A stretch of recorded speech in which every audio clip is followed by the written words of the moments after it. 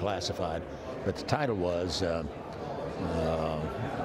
KSM, Khalid Sheikh Mohammed, preeminent source on Al-Qaeda. He's the guy who got waterboarded more than anybody else. I think what we did helped ultimately produce the intelligence we needed to be able to get bin Laden. And so I supported it wholeheartedly. I still do to this day, prepared to defend it and debate it and argue it. This was a period of time when we had been attacked, lost 3,000 people. We lost more people on 9/11 than we lost at Pearl Harbor. Is it the right move to discontinue those programs today? If it were my call, I would not discontinue those programs. I'd have them active and ready to go, and I'd go back and study them and learn. The agency's in a difficult position. The Congress has acted, they have changed the law, and the agency has to and will operate by that statute. But you know, there are a lot of Monday morning quarterbacks in the terrorism business, and people who, you know, if they really had to make the decision, if it was their call, if you know Khalid Sheikh Mohammed is the mastermind behind all of this, if you know he is number 2 to bin Laden in terms of the attack, if you know he's probably the guy who knows more than anybody else except bin Laden what's next, what's their next target, how many people are they going to kill, and how are they going to do it, and then you tell me that the only method we have is please, please, pretty please, tell us what you know. Well, I don't buy that, and I think the techniques we used were not torture.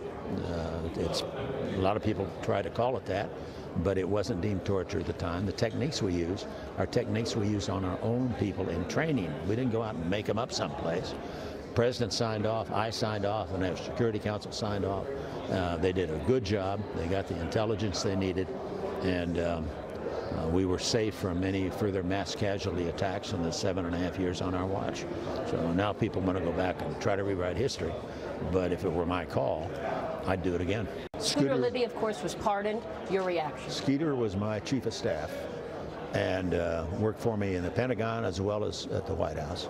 A great guy, a fantastic attorney, just an all-around prince.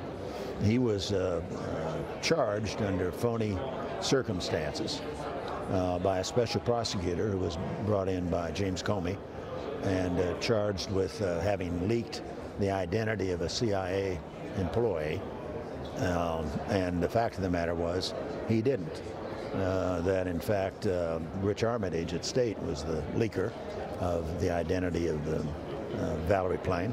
And Valerie Plame was not covered by the statute that made it unlawful to reveal the name of a CIA employee. And that was the situation. Then the special prosecutor wasn't willing to stand up and say there's no crime here. They went to work trying to drum up a charge. Finally brought charges against Scooter. Ultimately, they went to Scooter's attorneys and told them that if Scooter would testify against me, they'd drop all charges against Scooter. It was that bad a deal. That's incredible. In the end, Scooter was convicted, unlawfully so, a total drummed up charge. He's now been pardoned. President Bush commuted his sentence, and President Trump now has pardoned him. He was a totally innocent man, and I want to thank the President for having done that. It's a good move, and a lot of us who are familiar with the case, who know and love Scooter Libby, really appreciate the fact that he's now been deemed innocent, and that's what should have happened. It was all a phony deal from the very beginning. My thanks to Vice President Dick Cheney. Could there be a possible truce between the Justice Department and House Intel Chairman Devin Nunes over requested documents in the Robert Mueller investigation? We're talking about that next. Plus, why one